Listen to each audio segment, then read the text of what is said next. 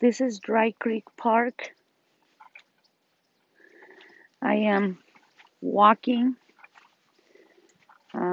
It's the first thing I do every morning when I wake up. I change and I go on a walk.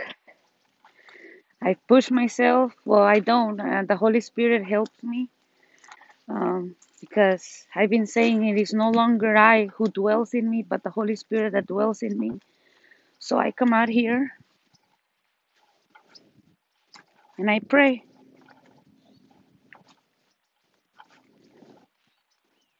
I hear nature. Look how beautiful it is.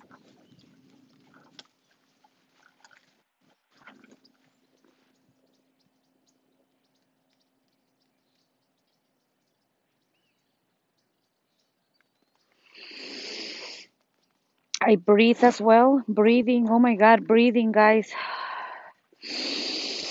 I cannot emphasize the importance of breathing. Breathing air, inhaling and exhaling. It is so good for your body, for your mind, and for your spirit. It is so important to breathe. No one ever told me this. Like, I know maybe to you guys, maybe you guys know this already, but to me it's new. I didn't know this, as I've been sharing with you guys. I am a former foster child and I have been working since I was 9 years old. So I've been living in survival mode all my life. And I'm barely kind of getting out of it. And I'm starting to see things from a different perspective. And it's like, wow, like breathing. I didn't know to slow down and breathe. No one told me the importance of what it does to you. Oh my God, when I breathe,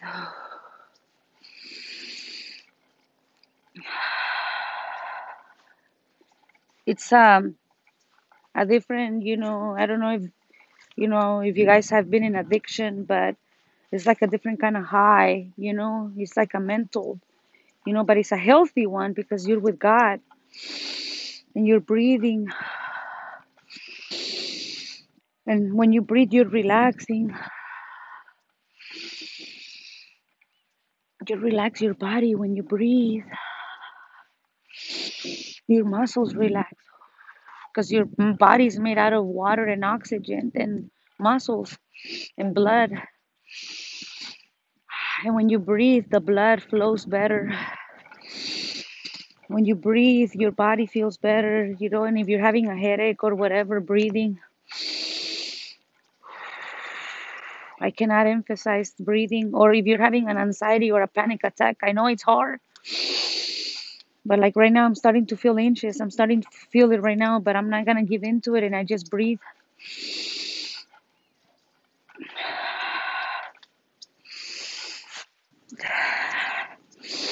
I hold any negative thoughts captive and I bring them to the obedience of Christ Jesus. And then I continue with my day. I continue to stay positive. It's kind of hard to go negative when you're looking at a beautiful place like right here. Look, those are homes over there. And then you can hear nature. Morning. And then you see people. It gives you a motivation to keep going and keep pushing. But my hands get tired, so I have to shake my hand. Like I'm shaking this hand right now because I have to rotate my hands. My arms get tired from holding stuff.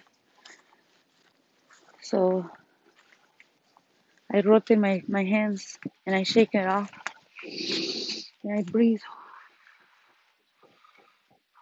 So that's why I don't really do videos of me walking because my arms get tired fast and I have to rotate them and shake off the pain.